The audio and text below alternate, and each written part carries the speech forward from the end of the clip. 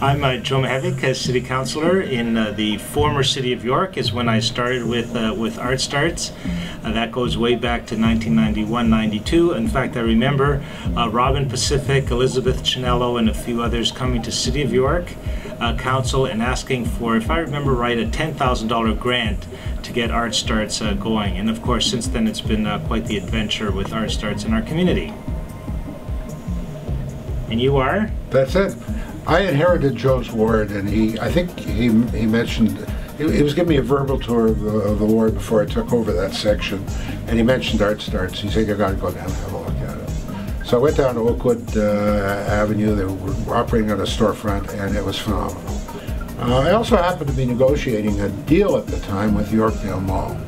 And they came to me and they said, we want to put an addition on Yorkdale. I said, well, you've got to give me some space for the arts. Okay? And here's what I'm looking for. I'm looking for an arts center, community arts center. And they agreed.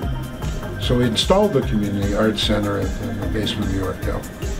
And then the light went on, and I thought about Oakwood Avenue and Eglinton Avenue and Art Starts operating reaching out to the community, the kind of organization I wanted to see in Yorkdale, and we married the two together. So eventually we turned over the space at Yorkdale to Art Starts, which I think has given Art Starts a nice anchor. And the nice thing about art space in my local community is that they've reached out to places that never had that kind of experience before, like Neptune. Which was a wasteland. There's no community space in Neptune, which is Ontario Housing originally, but it's a housing company building. There's no community space within the building whatsoever, and there was a high crime rate, and your Art Starts moved in and started working with mothers and kids in that complex. That's the kind of stuff I've seen them do on Eglinton and on Oakwood, and they're going to end up doing all over North York. So this whole idea of community space, using being really present to the community, the reason why I supported very early on Art Starts is precisely because of some of the problems that we were experiencing in our community. In the early 1990s, Oakwood, Rogers, Vaughan was a very troubled place. And really what was happening was the demographics of that area were changing. A largely Italian immigrant community was being replaced by a multicultural, multiracial, multilingual community that wasn't really talking to itself. And that allowed certain activities to go on that shouldn't have gone on.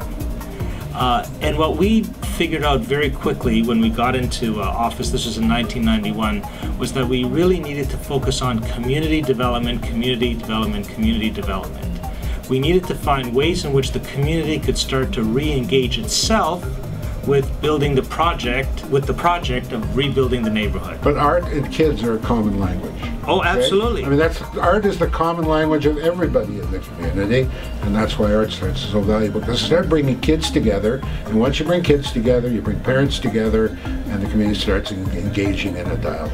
Yes, and the brilliance of Art Starts, which wasn't there as much, maybe here, a little bit there in Toronto, was that they popularized and broadened this concept of community arts, which really means a professional artist working with the broader community on a project that is co-determined by that broader community.